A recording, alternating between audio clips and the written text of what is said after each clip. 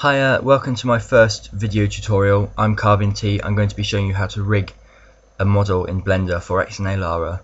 The first thing you want to do is open Blender, and you also want to install Python. If you haven't done that, then there's a link to the tutorial which explains that in the description of this video. Also, you want to download my announcer model from my media file. There's a link in the description for that too. That's the model that we're going to be rigging. So the first thing you want to do is go to File, Import, Wavefront OBJ, and then browse to where you've got the model installed.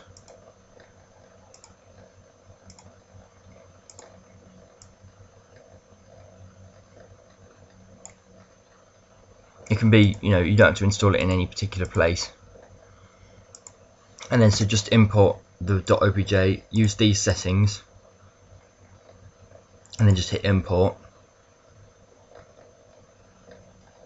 When it's done, there's the model. It's a bit blocky, so you can select all the parts, and then you just press set smooth like that. There's three parts. There's the main body, there's the hands, and there's the face. She hasn't got any eyes or any mouth at the moment, so just so that we can rig the model, and then we can use original eyes from another model. So now that we've got this model and it's all fully in the T-pose and everything, you want to hide everything by pressing A to select everything, and then press H to hide it. Then go to File, Import, Mesh ASCII, ASCII, X, Saphira Story scripts, and then browse to where you've got Lara casual model installed. You can use pretty much any model, but I recommend using this one because it doesn't have any gloves and it's quite a simple mesh. So just import the .ASCII model.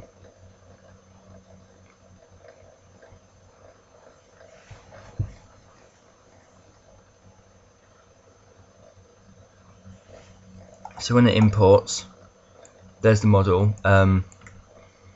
You want to hide the skeleton, or you can right click on the skeleton and then press M, and then click that button and then click OK. That moves it to the second layer. This is the layers panel here. You can click here to move to the next layer. See, it's a different layer. That's where the skeleton is. So you want to stay in this layer for the moment. You also want to delete the eyelashes by just selecting them and then press delete and then click erase. The same for the eyebrows, the eye shading. I can select it. The eyeballs, obviously. Eye shading, delete that.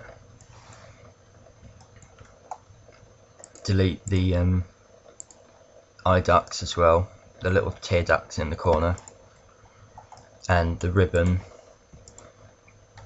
and hair 2, but don't delete hair 1, we need that. So just select the shown parts. You can press B and then draw a box around the shown area. So you want the head, the neck, the eye parts, and the hair. So that's all we've got selected, and then press M and move it back to layer 2. So you've just got this. You can delete all of the guns, all of the metal, all of the belts and that kind of stuff, all of the Thor gear. You can delete all of that, because that will just interfere in how the model is rigged. So you just want to delete all of that.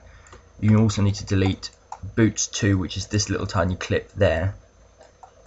Also her zip in the middle, and that part of the zip too, you can delete that, and the backpack, the 2 light parts, and the back ring, you can delete all of that.